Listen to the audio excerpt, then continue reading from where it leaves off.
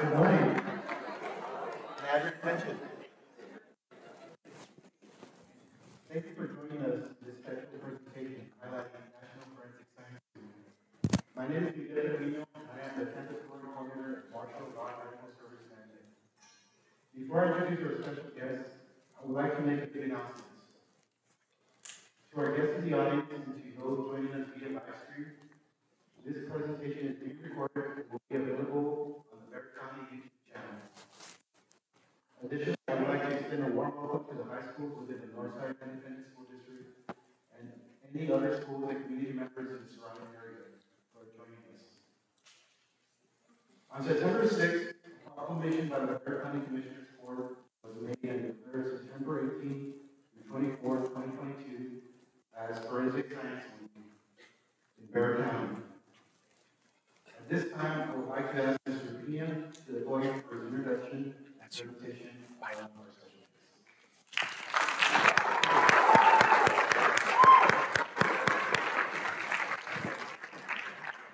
Good morning, High School. Good morning. And good morning to our online audience. Thank you for joining us this morning. We're really excited. My name is Tom Heine. I'm an Assistant Public Information Officer for Bexar County. And why am I talking to you today? I'm certainly not a scientist, but as the department that is tasked with telling the residents of Bexar County all the different things that we do for you, we felt that National Forensic Science Week was a particularly interesting subject and give you a little bit of insight as high school students as to what our crime lab actually does. We know there's a lot of stuff out there from TV shows and movies and what people think they might do. And today, Aaron Reed, who is the Assistant Director of the Bexar County Crime Lab, will shed a little light on what is true and what is maybe not so true. Real quick, for my background, I have a little bit of knowledge about this. I used to be a deputy sheriff in Arizona for 10 years and worked as a detective as well. So I can tell you forensic science is absolutely critical. And it is critical that we have young people like yourselves interested in this field to carry it on, because it will only become more important as the criminal justice system is working its way through the latest developments. And it really has provided great assistance in complicated and most complex cases. Because if you find yourself one day during jury duty, and you will have to sit there and listen to people talk to you about a criminal case, and it may be your decision to declare if somebody is guilty of a crime that they've been accused of or not guilty, then hopefully this will give you a little bit of an appreciation what goes into that and how the folks at the crime lab try to be helpful and assist in this process. Enough being said from my side here. And I forgot one thing, the question and answer. Yeah. So especially for our online folks, you can use the comment section on our Bexar County YouTube channel to post your questions. We'll monitor it throughout. After Aaron's presentation, there will be an opportunity for folks here in the auditorium as well as online, and we try to get to as many questions as possible. With that, I give it to the man with the coolest beard in the Office of Criminal Justice, Aaron Reed. Thank you.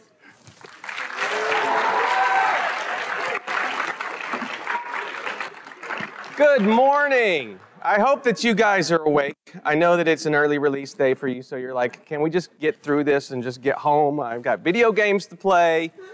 But I also understand that, and I want to reiterate that this, the content that I'm going to be presenting is somewhat of an adult subject, right? So I'm going to be treating you guys as the adults that I know that you are.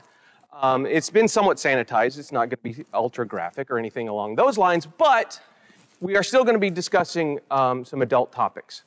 So what we wanted to do today is I'm going to give you a brief talk basically on the structure of our laboratory here in Bexar County, the Bexar County Criminal Investigation Laboratory.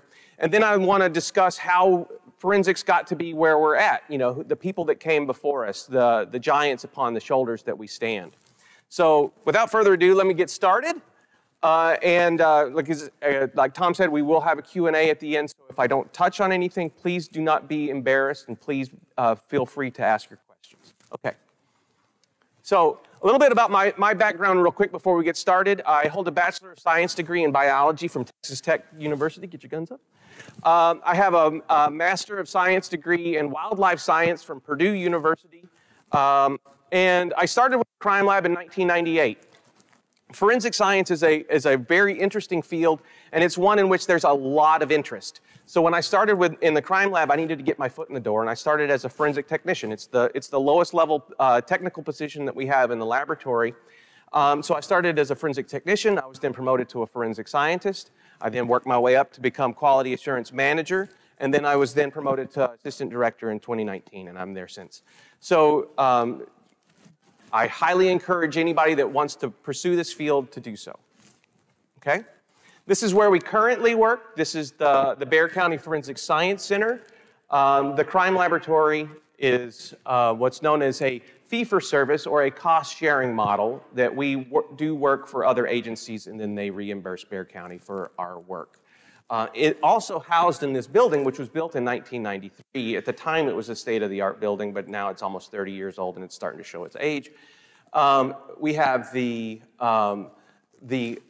crime laboratory as well as the Bexar County Medical Examiner's Office. And so both of us are in desperate need of additional space, so that is in the works in that we will be moving. We'll, back up real quick, see if I can back up. We only have 30 staff in the crime laboratory. So we service a population of 2 million people in Bexar County.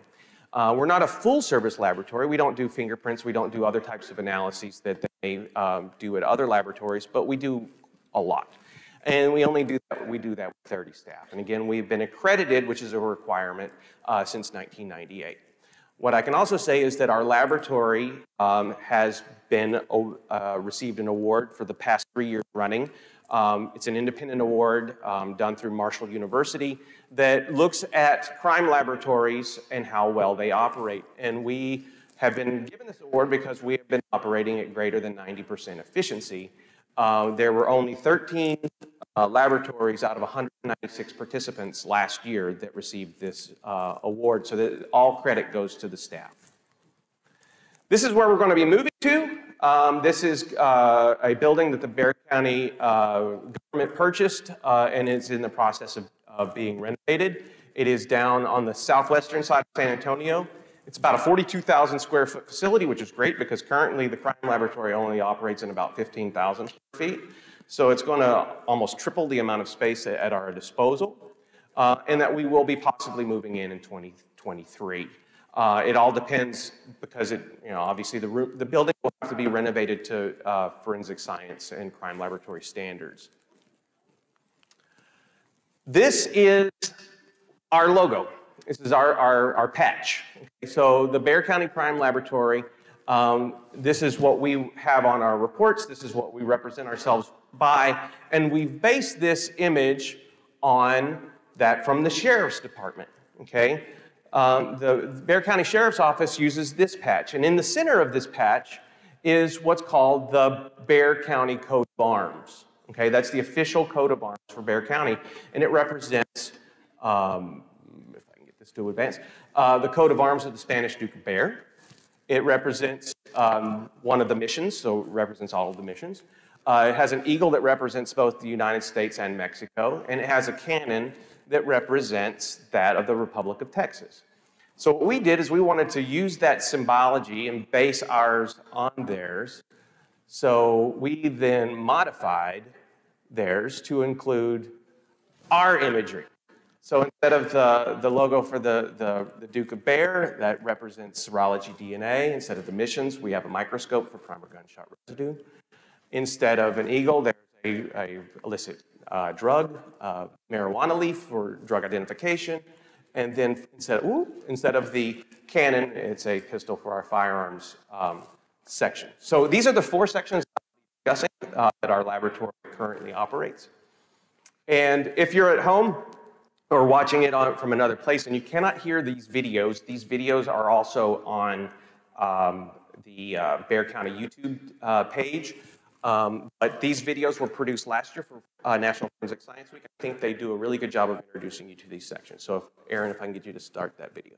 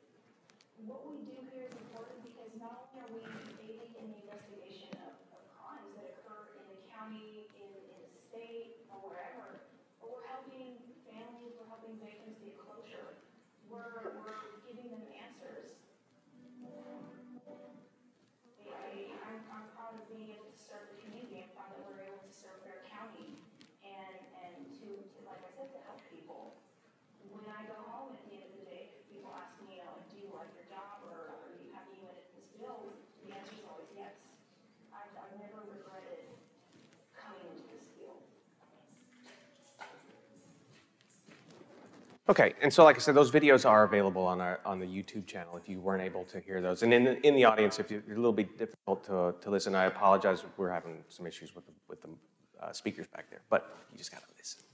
Okay, so serology DNA. Historically, our job was to do two types of analysis. One was which to analyze material for potential biological material, blood, semen, or saliva. And we would do that separately before we would do DNA analysis. And we would process about 1,000 requests a year, give or take, okay? That's changing, and I'll explain why that's changing. But then once we then identified this biological material, the question would be, okay, well, whose is it? You've identified blood, you've identified semen, but that's not telling me a whole lot. I need to know whose it is.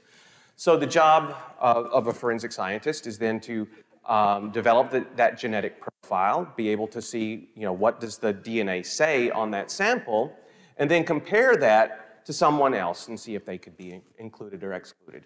And for those, again, historically, we were analyzing just shy of 1,000 case records a year. These have been going up. As Bexar County grows, crime is expected to grow as well, and requests go up. So over time, we need to either improve our operation or we need to add more staff to be able to handle that caseload. Once we have identified a genetic profile, we can then enter that profile into a national database called the Combined DNA Index System, which I'll explain a little bit further out later. But it allows us to compare genetic profiles, not just inside the laboratory, but across the entire United States and even potentially internationally. And there's only 9 individuals in the serology DNA section currently. So again, a population of 2 million people in Bexar County, and you have 9 individuals that are essentially doing all DNA analysis for all of the county as well as some of the surrounding municipalities. So these guys are amazing in the amount of work that they're able to do. The quality is exceptional.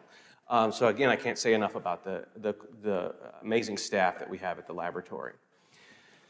In the past, sexual assault kits would be examined manually. So it would take a lot of time. We would do a lot of chemical analysis, microscopic analysis, looking for sperm on bodily swabs and slides.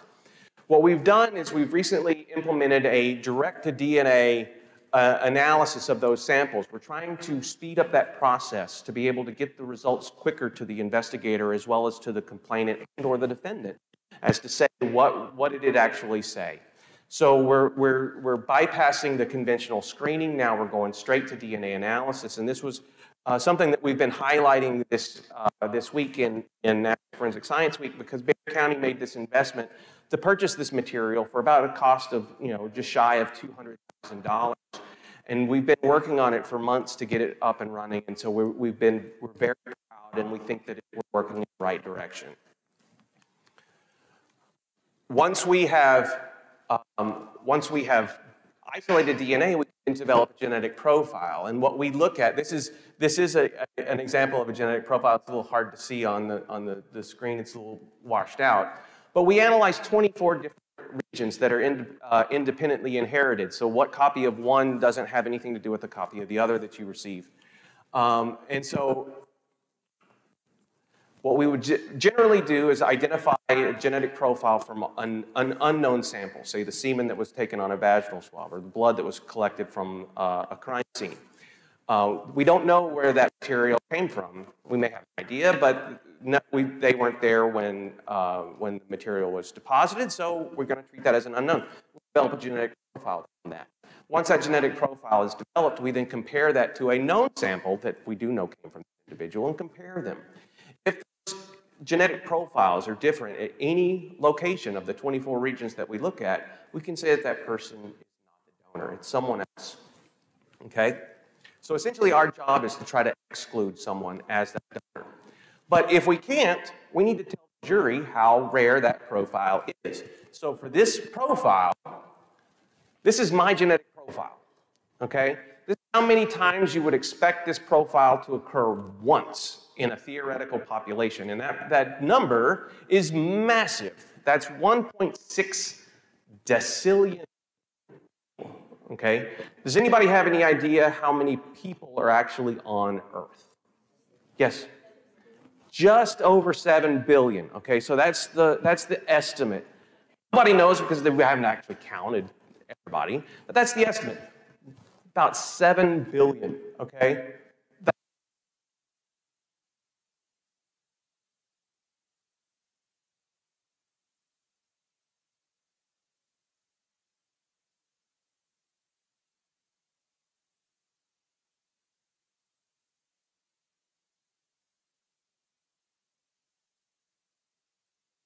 On the whole Earth. Okay. So, because of the rarity of this material, I can then offer an opinion to be able to say that, in my opinion, this DNA came from this individual. Okay? I just broke this by dropping it. Okay, so the combined DNA index system came online in about 1998, and what it does is it is a national database where we can develop genetic profiles from unknown samples and put them into CODIS and compare those.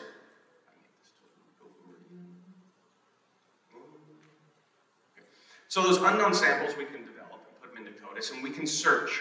So maybe we have two cases that match. Maybe we have a serial offender that's committing multiple offenses. This can be extremely important information for the investigator because they may not know that they've got the same person that's committing all this information, or all these crimes. So when they then find that out, they can start sharing information amongst each other, and maybe they can use that to help develop who the suspect is. But what the heart of CODIS is in the known database, which is the convicted offender and the convicted arrestees state, or arrestees database. Texas is an all-felon state, so if you are convicted of committing any felony in the state, you are required to give a sample to the database. And Texas is moving to become an all-felon arrestees state. It's a slow process where it's not fully online, but if you're arrested for an offense that qualifies, you can be put in the database immediately, okay? And the reason why this is important is because, somebody is released from prison, we have their sample on hand. The recidivism rate is quite high amongst offenders, so once they're released, if they recommit, we can can then identify those individuals quickly. Okay, so moving on to another section, primer gunshot residue. What this section does is they analyze evidence to look for material that was that came from a shooting, essentially. So it looks for material that is ejected from a gun using scanning electron microscope with energy dispersive X-ray. They look at about 325 case records, and there's only 2 of them that do this full time. And again, they're amazing in the amount of work that they're able to do. And what they can do is find some of these particles that are ejected when a firearm is fired. That can get deposited on hands, on clothing, inside a car if it was used in a drive-by, and we can look to see if it was present. This is essentially what we would be looking for is something of a spherical nature, of very small size, that has a combination of 3 elements, lead, barium, and antimony. If we see something of this size that has this material, we have identified primer gunshot residue. That doesn't mean that somebody has committed a crime, right? Texas, we have a Second Amendment state. You know, the Second Amendment in the United States allows for the legal possession and use of firearms. So someone may have been legally using a firearm. That may be the reason why they have primer gunshot residue on their body. But if they're suspected of being involved in, say, a drive-by shooting, and we find primer gunshot residue inside the vehicle, that could be important information. Okay, so moving on to the next section. Aaron, if I can get you to start this one.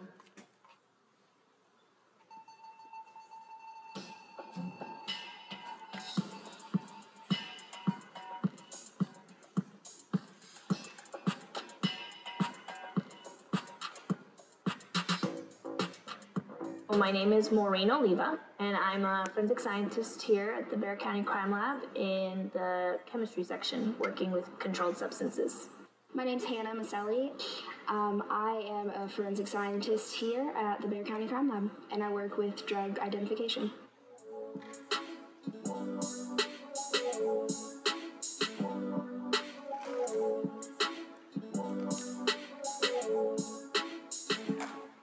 We test what is seized in cases of, possession, child endangerment, things like that. We need to make sure it is in fact a drug, in fact cocaine, in fact methamphetamine. And so we do this because this is in a controlled environment.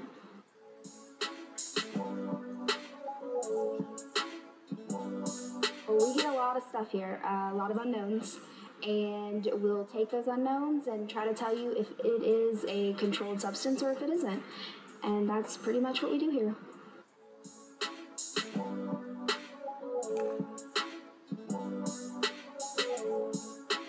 Forensic science is basically using all these different sciences that we've used for many years to solve a puzzle.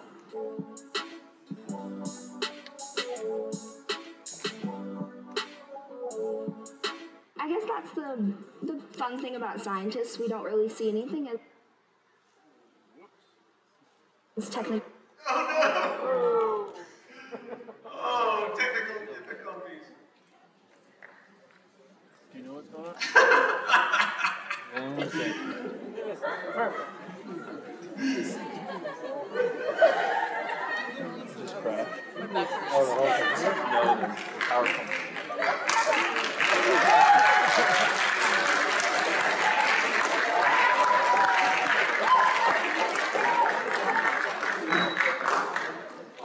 Give us a second. She'll be right back. We'll be right there. We'll be right back.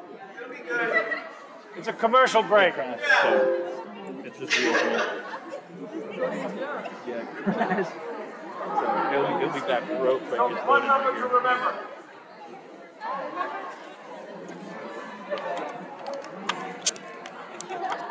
You should do it. You should go up on the screen. You know, you might not even remember. That's cool.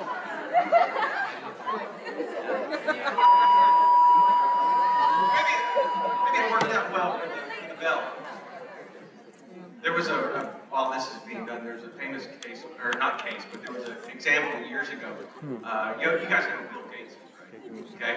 Bill Gates, they were demonstrating their newfangled Windows software, this release, and in the process of it, the whole thing crashed. We got the blue screen to death. So it's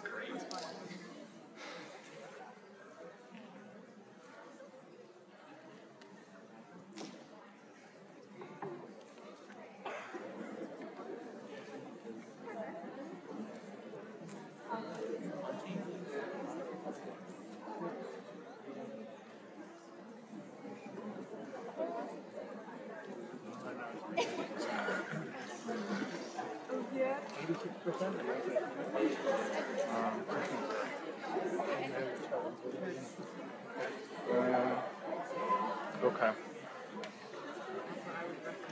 Ooh, quick. Tom.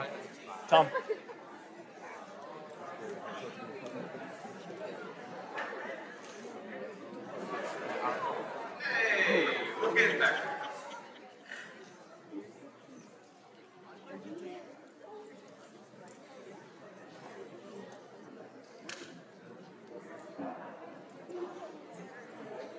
That's fine. Okay, thank you guys. Sorry about all that. Hopefully, keep your fingers crossed, because I've got 2 more videos. Hopefully they'll crash.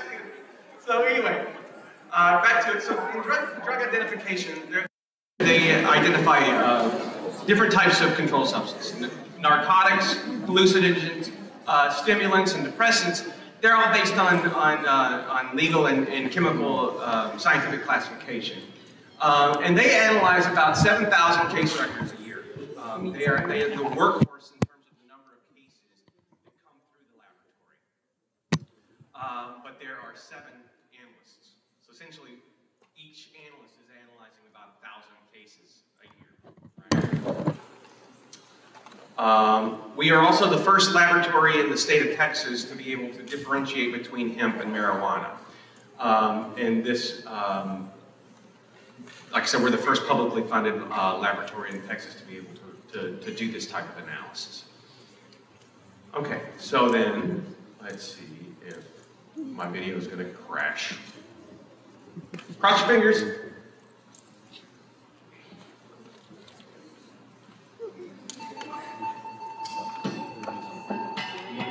That's looking good. All right. Let's just skip the videos. All right. Again, they are available on the YouTube channel for Bexar County. I do recommend that you see them. I like to showcase my staff. One thing that you would notice through these videos, all of them, is that the scientists that are interviewed in those individual videos is that they're all women. When I first got into forensic science, we had 14% of our analysts were women. There were 2, right? Now there's only over 61% of our analysts are women, and that's across the board in crime labs across the country. Is that women seem to be gravitating towards this field, and I highly encourage it. They're wonderful, wonderful scientists. So it's a great field to get into.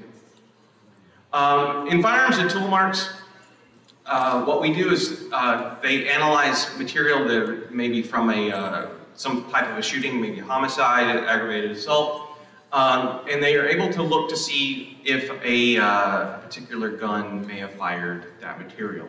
And they do that through the use of a comparison light microscope here seen on the screen.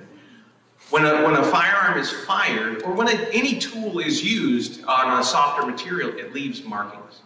And a firearm, those markings are unique, and it's randomly created in the manufacturing process.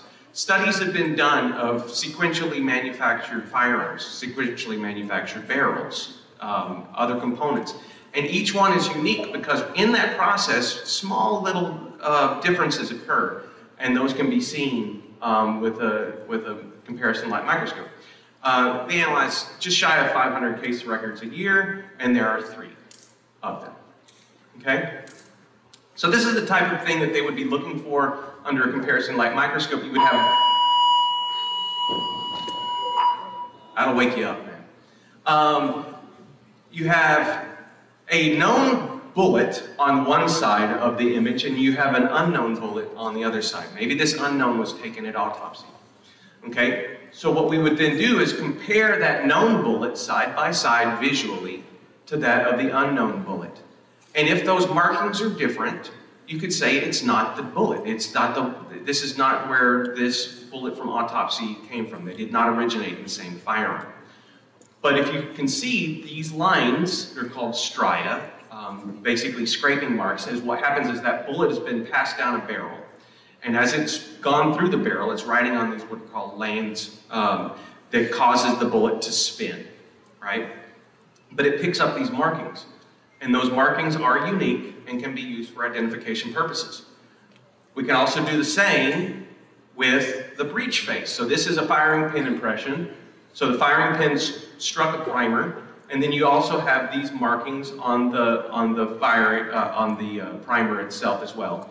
And so again, we've got a known compared to an unknown, and those markings line up and match. So we could say that those were fired from the same firearm. And I'm going to skip over that video because I'm going to get right up on the crash. If I can.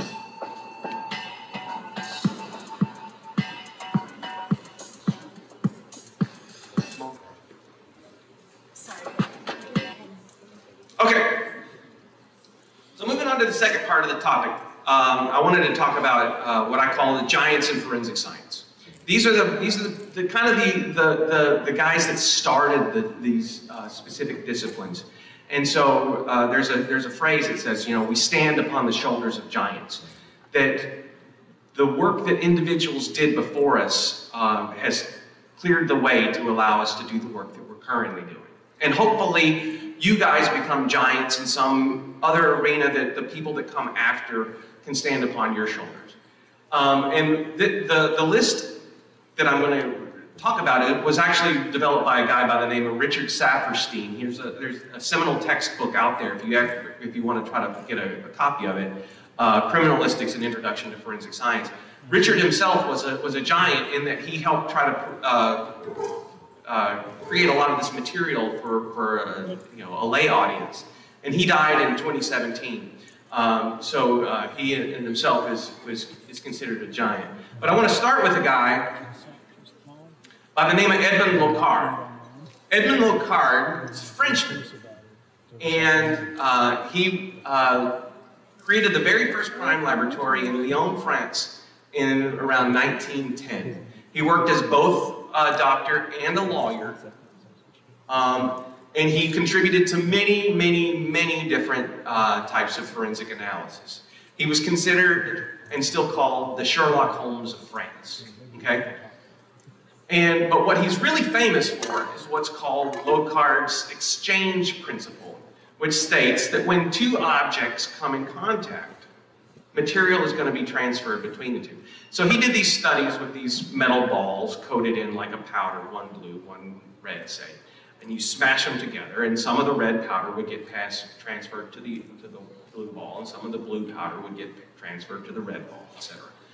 But this is what forensic science is all founded on, that something is left behind. Everything leaves a trace, okay? So when you touch an object, you're leaving latent prints. You could be leaving bodily material, shed hair, you spit on something, you're going to be leaving your DNA behind. So all of this is based on Locard's exchange principle. So he was, again, the giant of the giants. He also worked in conjunction with a guy by the name of Alphonse Bertillon, which I will have to say has a magnificent mustache. I mean, look at it, it's just magnificent.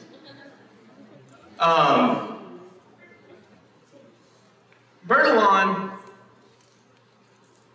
he was a photographer and a police officer, and he partnered with Locard, and he developed the mugshot, right? It's one of the things that he's famous for, things that are still in use today. But you also have to think back in the day, there were no standards like we have to follow now. These guys were winging it. They were coming up with stuff from the seat of their pants. And there was a famous case in France called the Dreyfus Affair, or the Affaire Dreyfus. And it was a guy by the name of Dreyfus who was convicted of treason and on a lot of really bad forensic analysis, most of it handwriting analysis, where he didn't match at all. But the judge said, well, he knew, and so he made sure that he disguised his writings and so whatnot. So Alphonse Bertillon testified incorrectly in that case. He was not a handwriting expert, but a lot of these guys, like I say, were making it up as they went.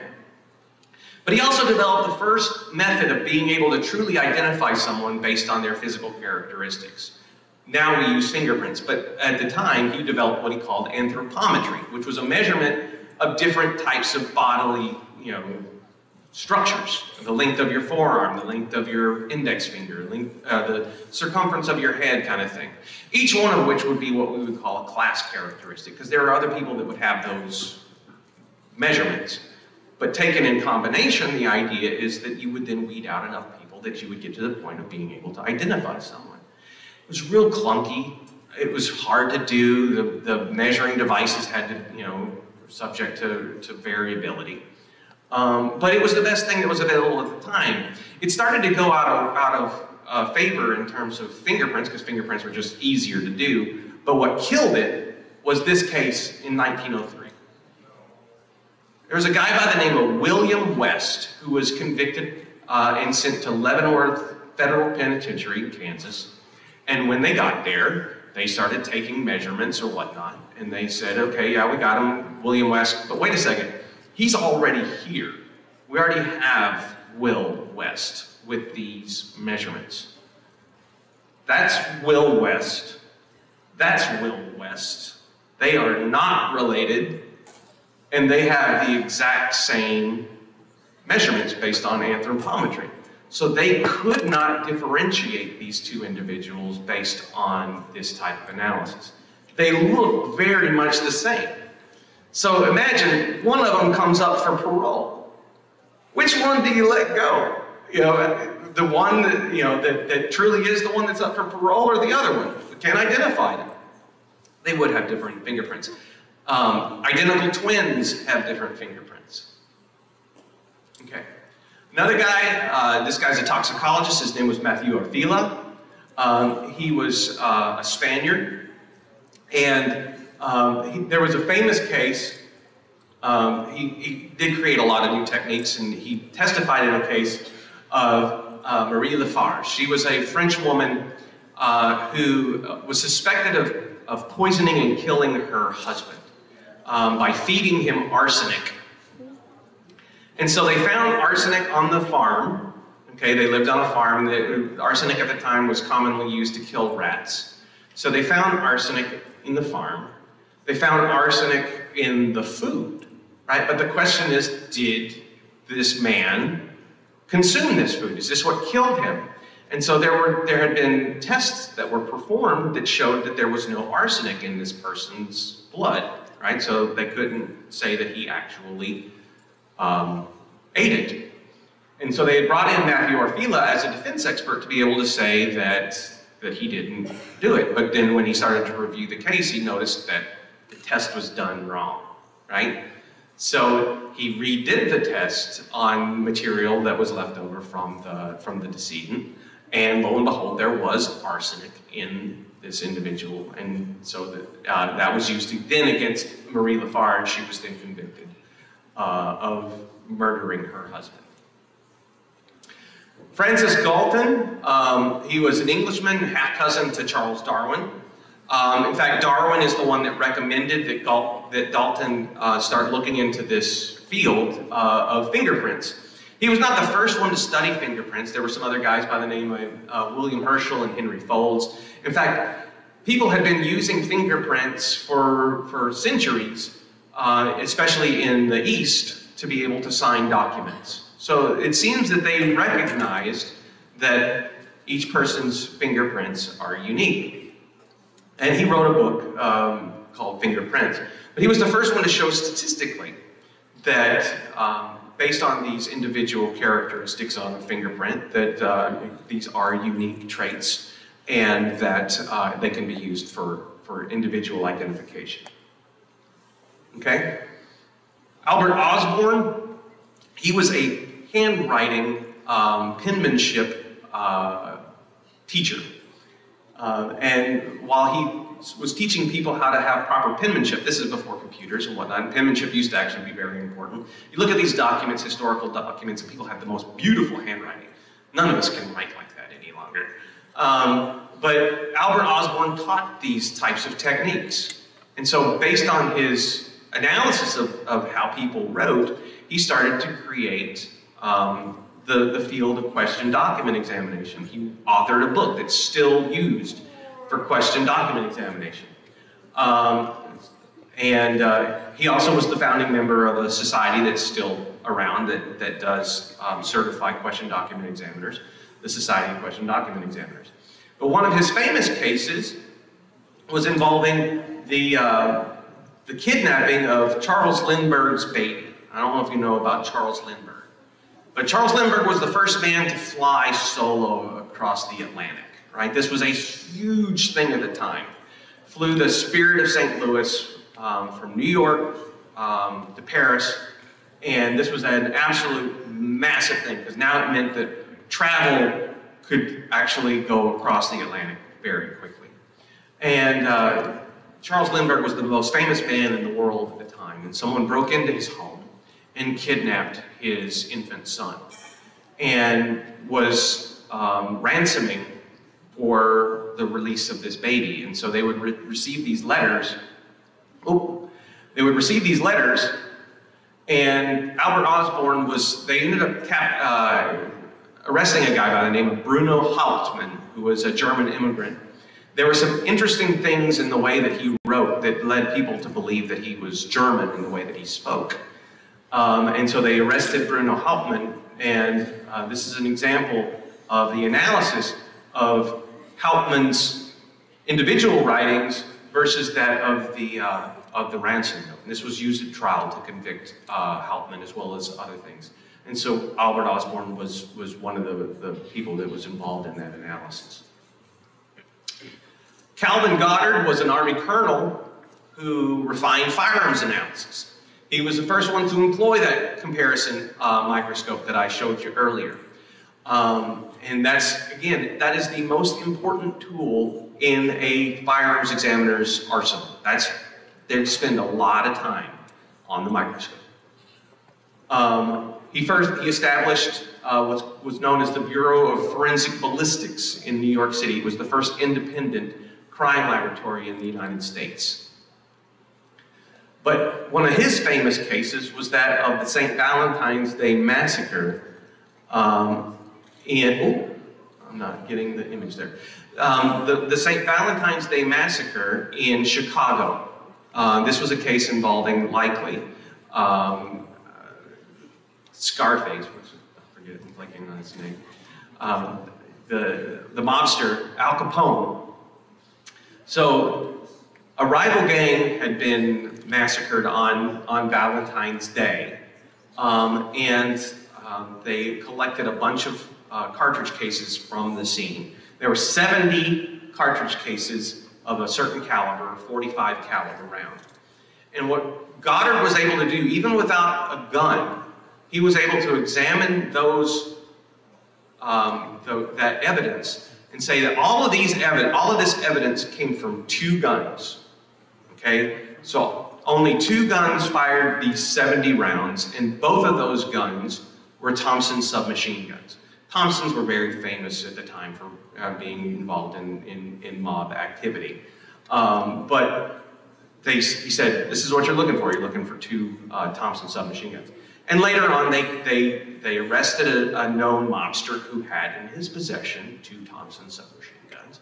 And then when that comparison was done, he was able to then identify that those 2 guns were the ones that fired those rounds. So he was able to do that without even having the guns to begin with, right? Just based on the evidence alone, give an investigational lead to the detective. Walter McCrone was a microscopist.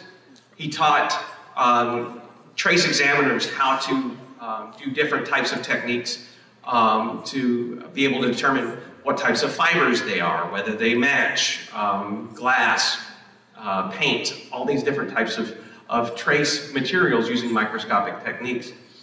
He also then founded the McCrone Institute, which still exists today. Walter McCrone died in 2002, but the McCrone Institute still exists.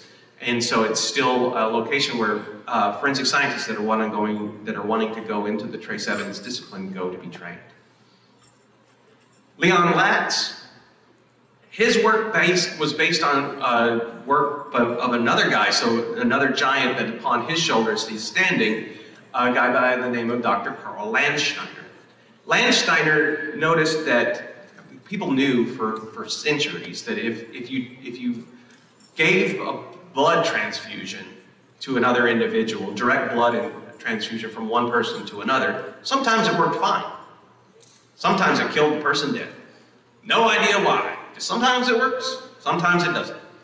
And it wasn't until Karl Landsteiner discovered and described ABO blood typing, although he called it ABC blood typing, which makes sense, but C ended up becoming O.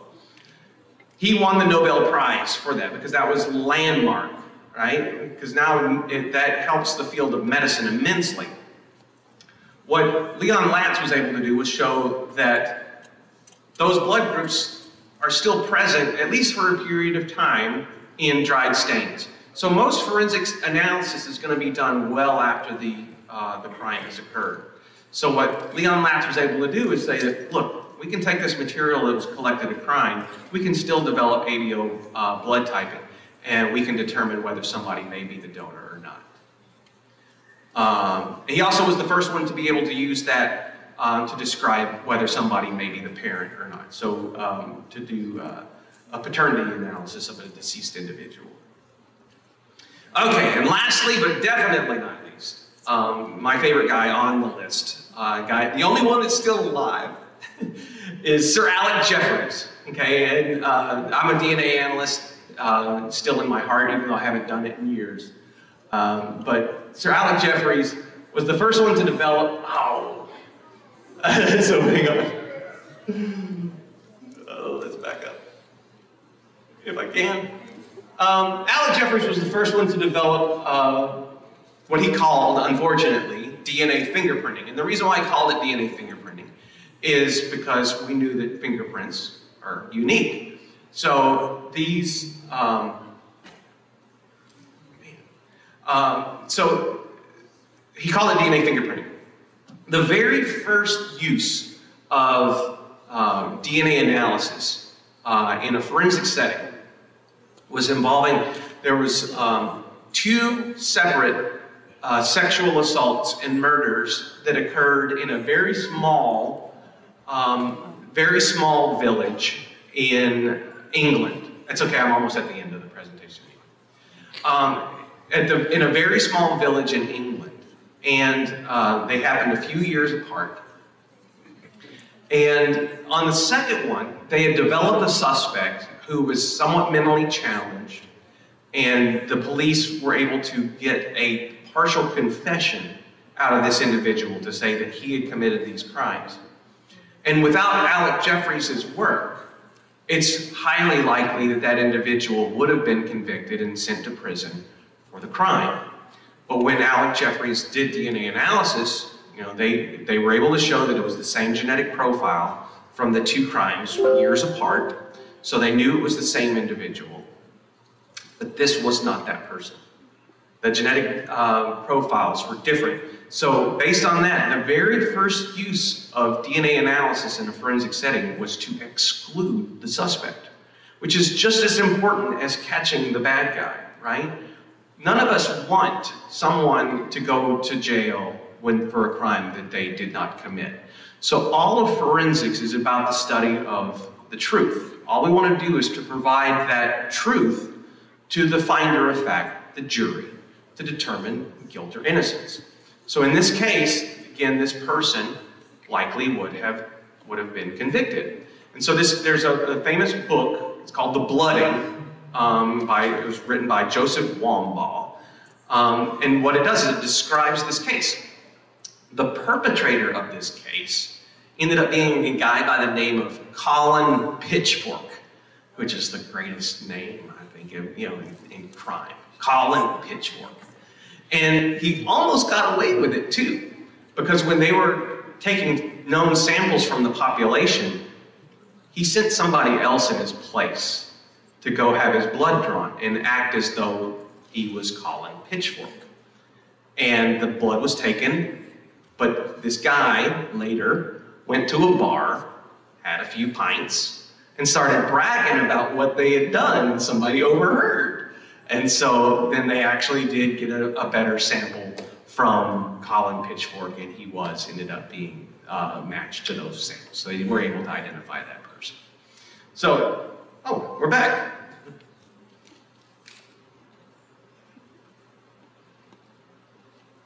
And then, like I said, the blooding.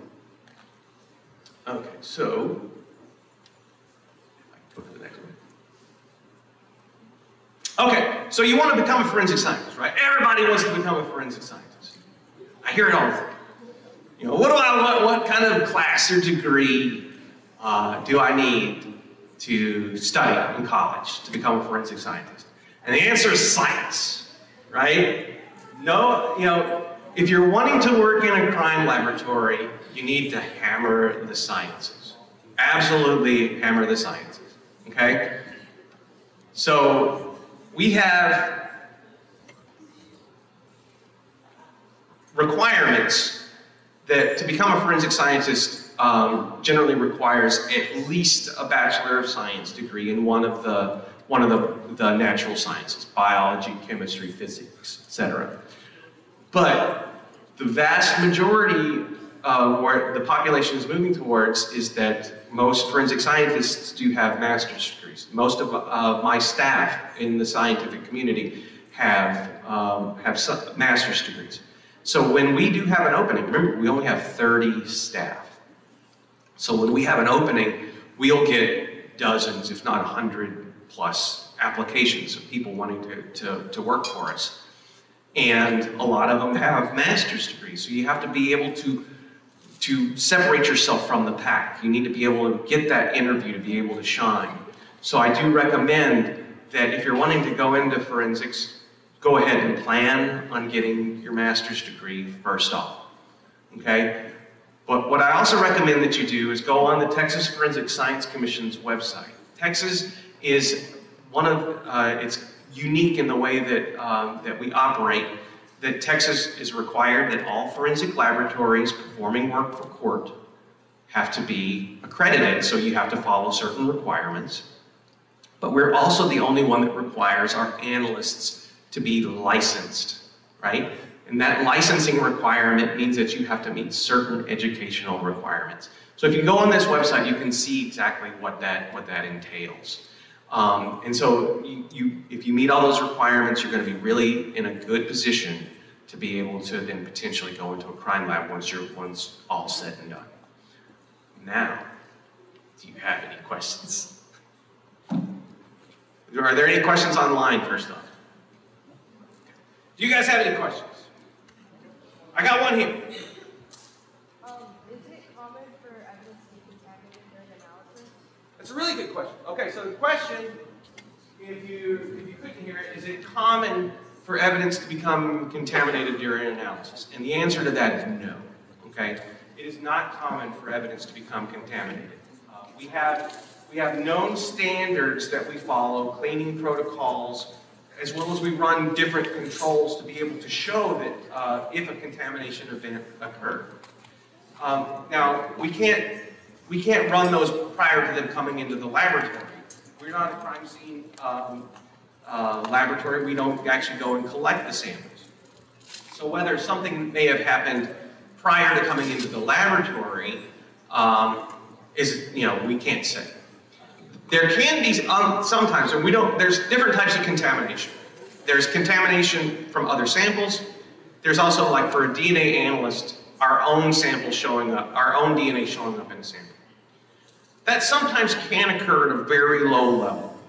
But we are able to distinguish our own sample, our own DNA, from that of the crime scene sample. And then that sample can always be reprocessed if necessary. But that's a very good question. Thank you. There was another question, I think, back. Yes? Yes? I was wondering, what if you're good at chemistry but bad at biology? Okay, so the question was, what if you're good at chemistry but bad at biology, which is a great question, okay? Become a chemist, okay? So, I'm a biologist. I'm horrible at chemistry, okay? I passed. I've got some C's in my transcript. It's okay, you know? You don't have to be perfect to be able to pass, right? The main thing is you get the degree. That's a wonderful question, because we all have our strengths. Lean into your strengths and lean away from your weaknesses for something like that. So if you're not interested in biology, don't pursue biology. Go chemistry, and vice versa. But that's a great question. Yes, ma'am.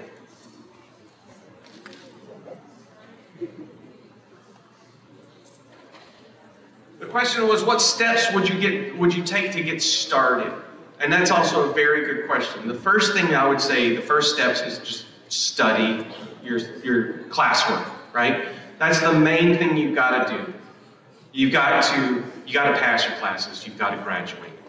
But once you're getting close to completion, there are internship programs that are out there in the forensic community. You may have to go away for a period of time. You may need to go somewhere else. So the main thing is you need to get your foot in the door. And so you've got to be willing to travel to where the openings are, right? I'll be with you in just one second. You may not be able to just say, I'm going to live where I've always grown up, right? Said, we have 30 total positions in the Bexar County Crime Lab, and we're the only game in town in San Antonio. So if you were to say, well, I'm going to stay here until an opening comes up, I wouldn't recommend it. I would recommend that you be willing to go wherever you can to get experience. Once you've got that experience, you've got your foot in the door, then you can choose where you want to go next. But that's also a great question. I've got one over here, red shirt.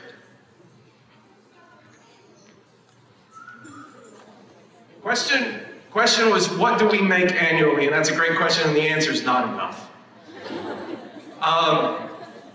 So a forensic scientist, for us at the Bexar County Crime Lab, generally we're hiring somebody straight out of college. And again, we're oftentimes hiring somebody that has a master's degree. The starting salary for that position starts at $45,000. But one thing that we do have that sets us a bit apart from other laboratories is we have what we call the career path.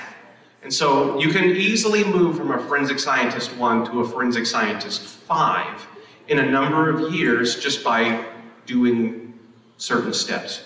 So within a very short amount of time, you can promote through the system, and each promotion, you get a pretty significant pay bump.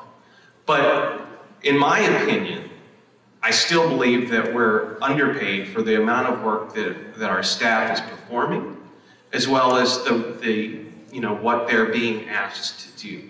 But we're not in it for the money, honestly. We're not. The people that got into this field, we could be making a lot more money doing other things. We chose to do this because we feel like we're making a difference in our community. When you leave work at the end of the day, you feel amazing, because maybe it was what you did that day that helped solve something. I've got a case that, I've got a few cases in my past that I was asked to analyze some cold cases in the 1980s. And based on my analysis, we were able to solve these homicides from the 1980s. And that felt amazing when you go home and realize that the families of the deceased have lived for 20 plus years not knowing who killed their loved one and not knowing if they were going to ever be brought to justice. But the investigating agencies never stopped investigating those cases. We never stopped analyzing those cases, and then we were able to then identify material that matched to someone else.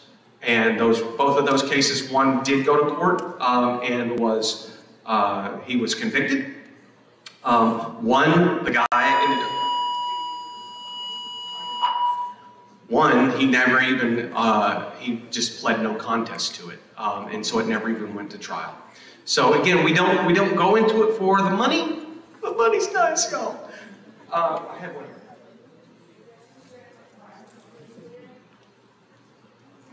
The question was, are there any certain requirements other than educational requirements?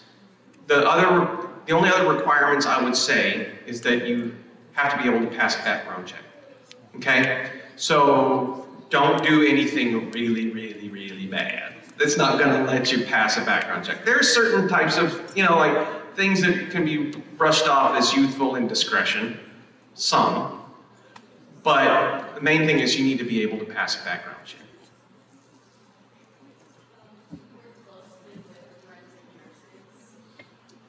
The question was, do we work closely with forensic nurses? And the answer is somewhat. Okay, so I'm a member of what we call the Sexual Assault Response Team for Bexar County. And that's a consolidation of investigating agencies, laboratories, and SANE nurses, or sexual assault nurse examiners. Those nurses and the people, the crime scene analysis, they're the front line of defense. They're the ones that are collecting this evidence that allows us to be able to do the work. And SANE nurses do not get enough credit, because not only are they collecting the evidence in a certain way that makes sure that the evidence is retained and able to be analyzed later, they're the ones that are helping an individual that may have just gone through a very traumatic experience. So those nurses are amazing. But yes, we do work somewhat in hand with them, but since we're an independent organization, we all kind of do our part, and we just have a little bit of overlap. That's a really good question.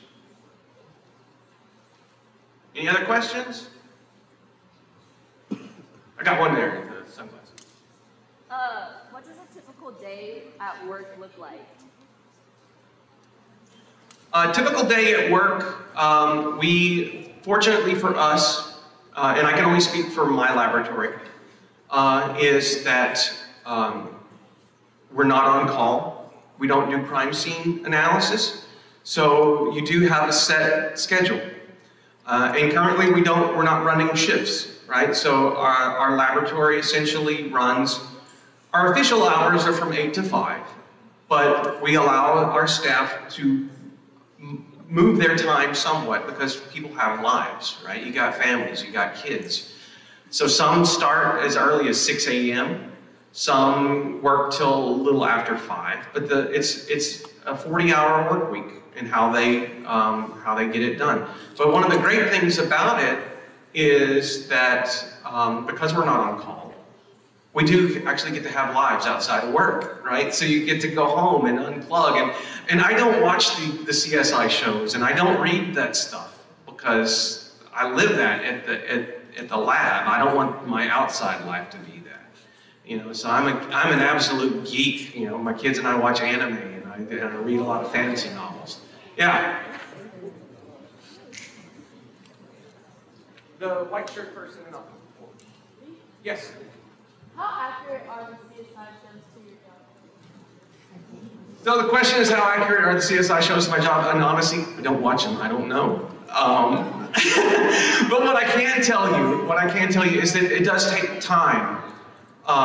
You know, analyses take time. You know, people are conditioned to see these shows and they're expecting results immediately, right? Good, proper analysis needs to be done slowly and deliberatively. It needs to make sure that we're following certain standards and that we're recording things in a way that we can use that later on. So if you came and watched us work, you'd probably be bored, honestly, because it's a slow, deliberative process. But those shows have done a really good thing about getting people interested in the field. When I first got into forensics, I got into it before the CSI shows came on board, right? What got me interested in it was I was a senior at Texas Tech when the OJ trial was going on, okay? So the OJ Simpson trial had a whole lot of forensic analysis, and this was the first time that most of the population was introduced to it. So that's what got me interested in it, and that's how I got into it. So I wish I could answer your question better, but I can't. I'm sorry? You just answered it No, now. I'm behind you. It's your name. You think OJ did it? The question is, do I think OJ did it? I can give you my personal opinion, right? I can't give you that opinion based on other things. But as a joke, me and a group of other forensic scientists years ago said that we were going to start a band. That's our name. What is going to be our name? Was that OJ did it? Yes, based on the forensic analysis, it would be you know, highly likely. But I was not the trier of fact, I was not the finder of fact, but there's a lot of forensic evidence pointing to the fact that likely he did. Yes, ma'am? I'm sorry? Oh, I can't answer that one. I have no idea. The question was, do I think Princess Diana was murdered? I'm not doing deep dives in other historical stuff, so, but yeah. You guys have good questions, though. I got two back here. Let's go with the guy first. I haven't had a guy question in a while. How long have you been going on the beard? Thank you.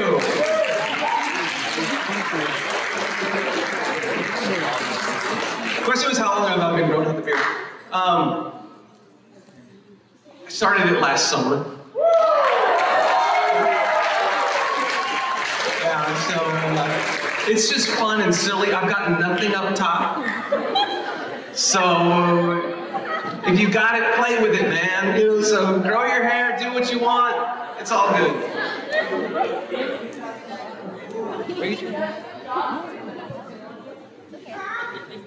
The question is an excellent question. Does the job take a mental toll on us? And the answer is it can, yeah. We're not, a lot of times when we're analyzing evidence, we're not seeing the immediate impact. You know, we're not going to the crime scenes, we're not seeing crying families, we're not, like, the people that you know, let's say for example, the medical examiners that we work hand in hand with, they have to deal in a very respectful manner with very difficult subjects with families who are grieving, right? We're human. It's going to affect us. You know, it does weigh on us. And there is also what's known as vicarious trauma, that by seeing certain things, you come to expect that type of behavior. And we do see our responses in real life based in some ways on things that we know about what's happened in other places. So yes, it can. There are resources, and the good thing is that as with all mental health, it should be taken very seriously. People should be getting any support that they absolutely need. It should not be a stigma. So,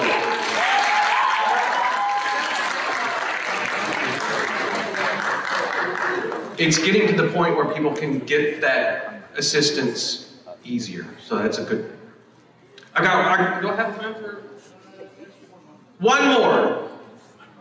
I gotta go to the. I think her hand came up first. Yes, ma'am.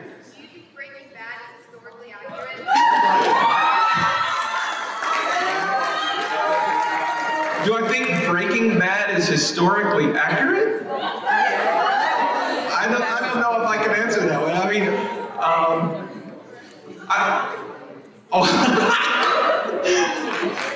I was actually going to go for Halloween one year as Heisenberg, because I used to just have the goatee, but now I grew this out, and I so anyway, thank you all.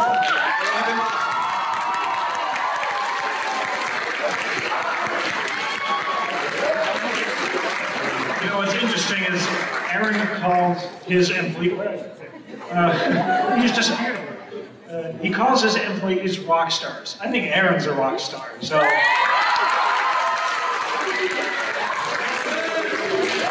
Everybody, really thank you. Thank you for all your questions, for your interest. This is, I told you earlier a little bit about my own background, and knowing what Aaron and his coworkers do in the lab, in that space that none of us typically ever see, is so incredibly important. When you sit in a room with victims, when you sit in a room with relatives of a victim, and they're waiting for answers that you as an investigator cannot give them. And you have to rely on the work and on the quality of the work, because everything will be tested, rightfully so, in court. You have to rely on the work that is done in these crime labs. It's absolutely incredible. And I personally think they don't get enough credit, so I'm very happy that we could introduce this to you. This is the second year that we're doing National Forensic Science Week, that we're celebrating it in Bexar County. We're already excited and looking forward to next year. So we're going to do it again, and hopefully maybe Marshall will have us again, we'll see. With that, I'll simply close it, say thank you very much, and you all have a wonderful show day.